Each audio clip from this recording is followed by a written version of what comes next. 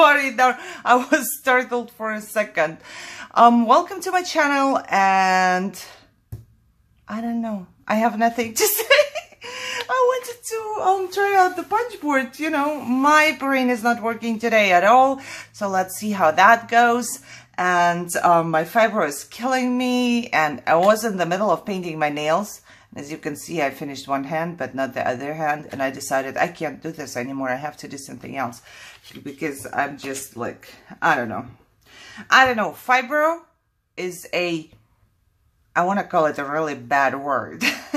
Because yesterday I was driving to Joann's, and on my way back at a red light, I had no idea where I am. Fibro just completely deleted my brain.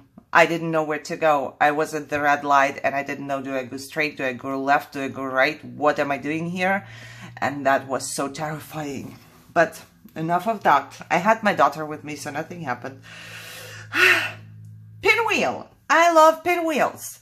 If you watch my channel, you know I do. I love anything that's like a wand or something like that, or a pinwheel.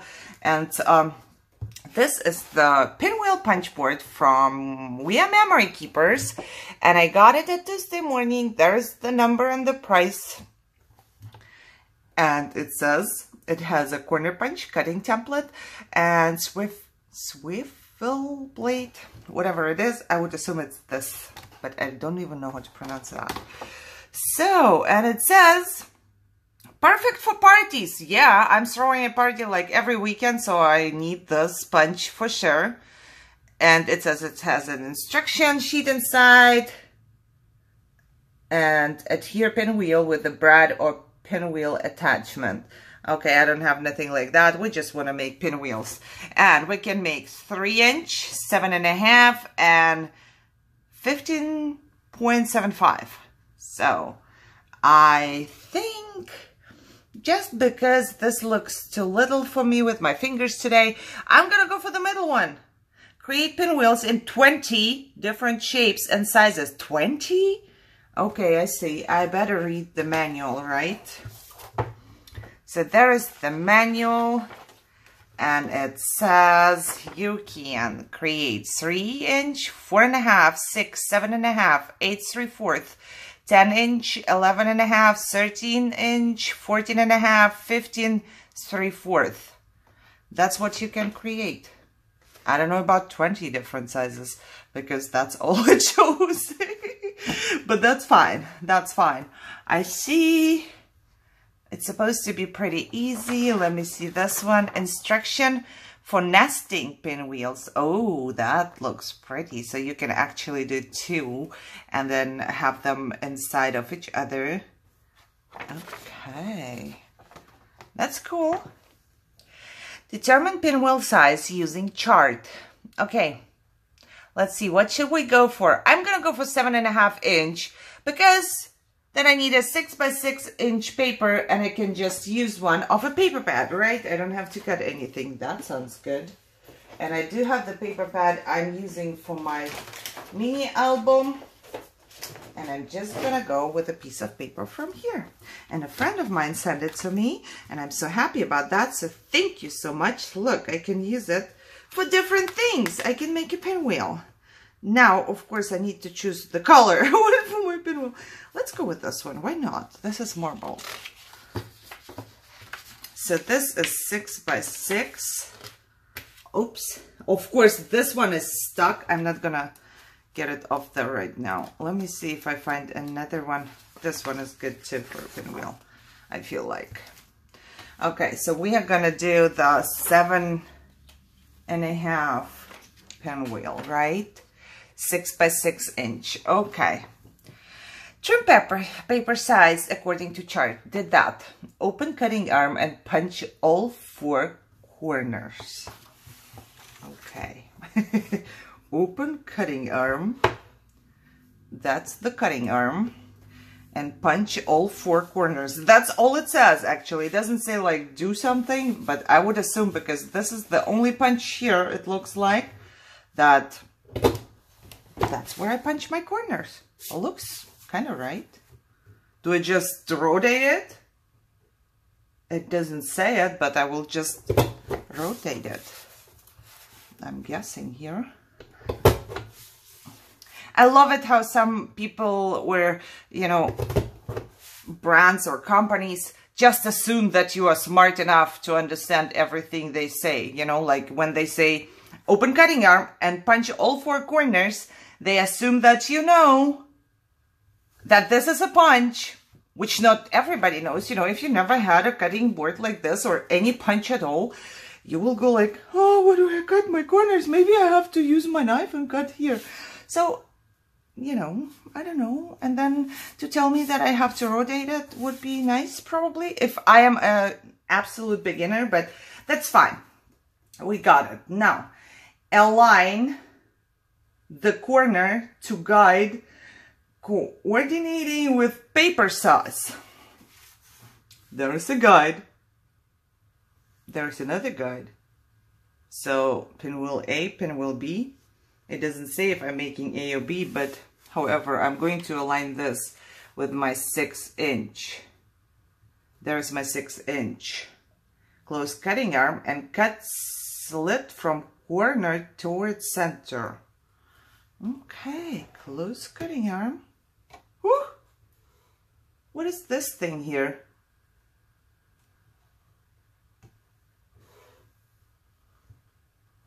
Okay, so it's not so...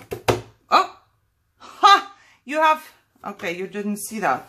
But I tried to push this down and then I didn't know what to do. But actually there is like this thing right here which pops through your paper, so you have to push down. I was just wondering what is going on here. So it actually holds your paper in place, kind of. Then I have to... Wow. It doesn't say where I have to put it in or, you know, but I'm assuming because I'm not a very, very, very beginner. But if you are an absolute beginner, you probably will have to figure out where to put it in. But you put it in here because that's the way where this one can move, say. And then you cut it towards the center. And it only goes so far.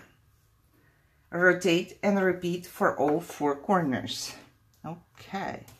Can I rotate? Oh, I can rotate it without taking this piece out, which is good. Okay, even though I had 6x6 paper, it's not exactly straight here, but that's fine. Okay. That was good that I started doing that. It might take my mind off of everything because I have to think about what I'm doing here. Okay. Be careful not to cut yourself when you put your blade next to you. Trust me, been there. Cut myself already before. Oh, come on. Just go in there. Okay, I think I have all 4. Due to user error alignment. No, due to user error, alignment may not be exact, but this will not affect functionality. So that's my error, you know. Fold each corner to the center, overlapping corner. Yeah, now you just make your pinwheel. But I need a brad, of course. Okay. Let's just get a big one so we can work with that. So now all I have to do is, oh, that's actually pretty easy, I would say. Do I like it this way?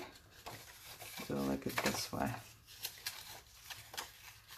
I think I'm just gonna go this way. Okay, so you fold everything in the middle. What I like to do is to fold it this way. I like to put it into a hole and then connect the next hole and the next hole, because I think it works easier with the brad like this. Or you can fold it all in the middle, whatever you do. I'm not sure, I've never made big ones, so that might be even easy. Look! I'm having a pinwheel right here. Now I just have to figure out... you will need a big brad for this. Just saying, because the hole is not very little. Well, look at that! I got my pinwheel! Now I can put it on a stick, of course.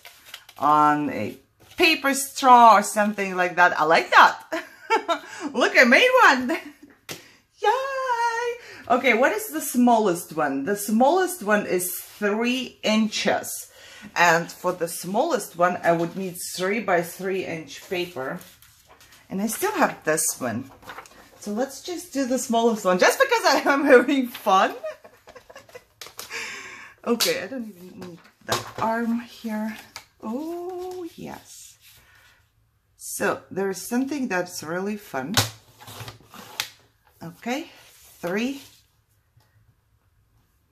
I don't know, you can like play with that and see if you can do something different or smaller or bigger, or try to put your blade in here when you are not using it. I know, I'm bad. And I went to Joann's yesterday and I totally forgot to get a blade for my paper cutter, which is not good. Okay, I need to open the arm. I'll just do the same thing again.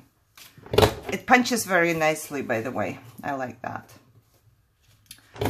So the only downside to this is, to me right now, if I would have been a total beginner, noob, you know, just never ever done anything like that, I think that would be bad for me to realize. But they also have pictures, so I wonder what this one is. What is this one?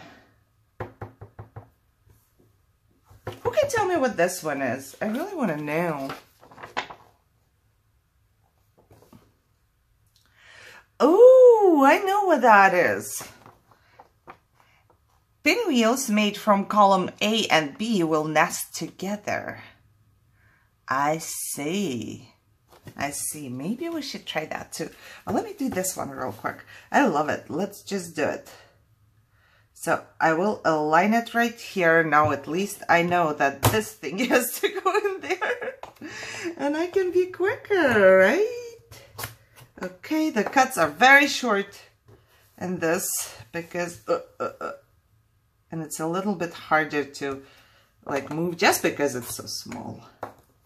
Not because the board is bad. The board is really good. I'm liking this. The cut is very short, so, you know. Whew. Loving this. Oh, okay. Now all you have to do is just the same thing. You fold,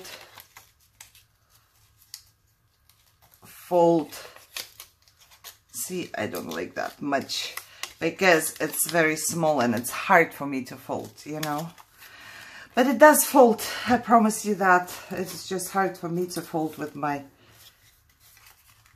broken fingers today. Okay, how do we fold? Let me fold in the other direction. I like this direction much more. Fold, fold, and I'm going to just stick it into my bread here because it's easier for me right now. Okay, fold, fold, fold, open up the bread. Well, I would say this 3-inch pinwheel is kind of weird. I don't like it too much. But it also looks kind of weird here. So it's 3-inch. Well, let me explain why. The pinwheel is probably all right, but I don't have the double-sided paper here, so that's probably why. But what I want to do now, and I think that's good, because I want to use this part as well. Let me see what kind of paper I have. I have another piece of paper, and I'm going to do the same thing like I did. Where is it? Right here. And I'm going to see how to make like this double pinwheel and show you, I guess, because we want to see what else it's making, right? So, looks like I learned already what to do, which I like. You know, it's really good if you know how your board works without having to take out your manual the whole time. Now, I have to make one here, and I have to align it by this part because then they will fit into each other. I guess, I don't know. It's just the cut has to be different. Okay, before they tell me that it was user error. I want to line it up really good. All right. And then I go all the way in there and I turn. I should not take out my blade, probably just push it back out, but for some reason I'm just taking it out. Okay. Okay. Wonderful. I love it. It's easy peasy. Oops, I cut my paper twice, but that's fine. It's just a tiny little error. Okay, okay, let me push this back in there. So I have my second one. And what did they say? Let me open up this one, because this one is ready. I will put the board aside just to see. Okay, I put one like this, and I put the second one like this. Attach one corner at a time, alternating between A and B in clockwise circle. Okay. I don't know if I can do this. Seriously. Okay. One corner at a time, alternating. How do you alternate? Oh, you have to stick it through this, I would assume, no? No, that doesn't work. Oh, wow. No clue. Will that work? If you stick it through here, it might. So you have to put the lower one through the slit. I'm assuming here. Would that kind of work? Ooh. Let me see if there was any picture for that one. I do not see. Okay, let's try this again. Whoop.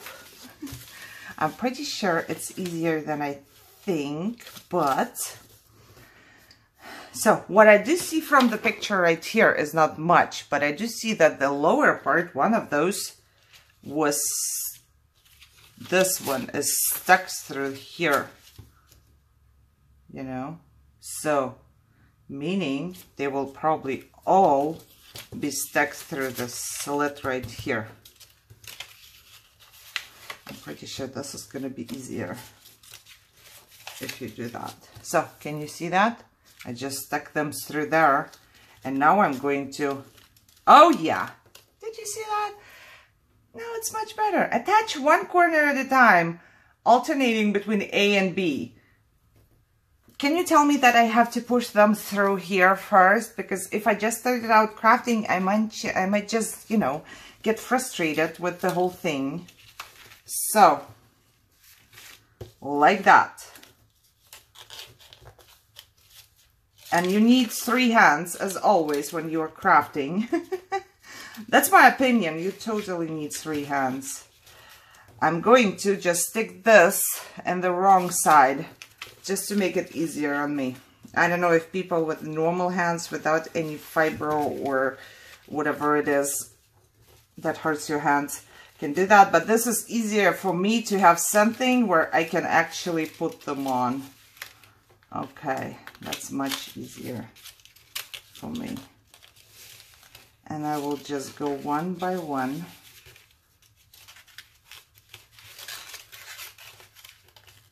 Yeah, double-sided paper would be much prettier, but it does work. And I'm guessing I could just right now stick another one through this. Let's just try it to make a real pinwheel and not like the wrong way around. I'm going to try this. I'm going to try to stick one just... Oh, yeah. See, it worked. Very good. I like that. Open up my brad in the back. Oh, I love it. Can you imagine like this would be a little bit of a different color? This one is kind of not straight.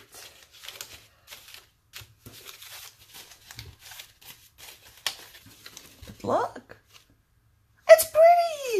No, I can throw a party. I can make pinwheels and throw a party. Yeah, a little bit, I don't know what it is, but they do get a little bit difficult to,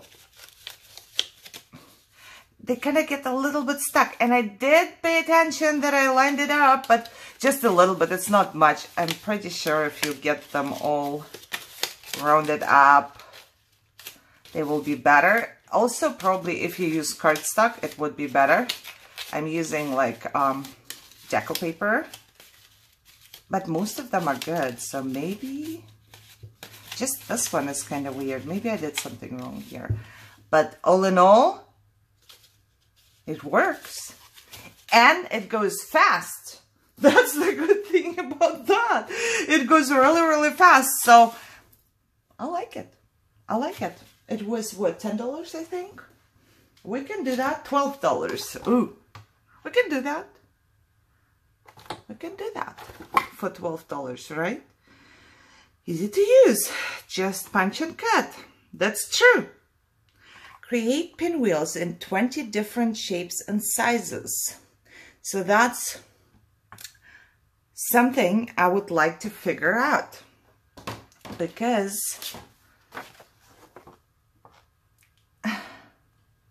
I read it and I just can't see it.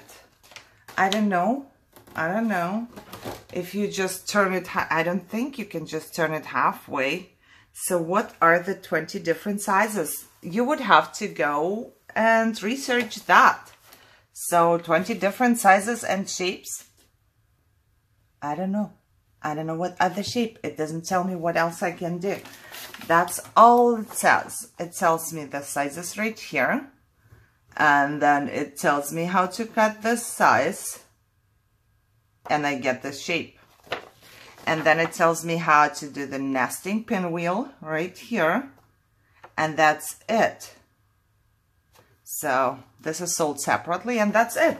So yeah, if there is 20 different ones, I would like to know the 20 ones without doing more research, but that's just, you know, little perks of mine.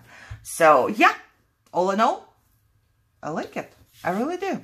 I would make pinwheels with that. It goes really quick. I do have a pinwheel die. I have to go and die cut it, and sometimes we are hurting. So this is much easier on my hands than my die cut.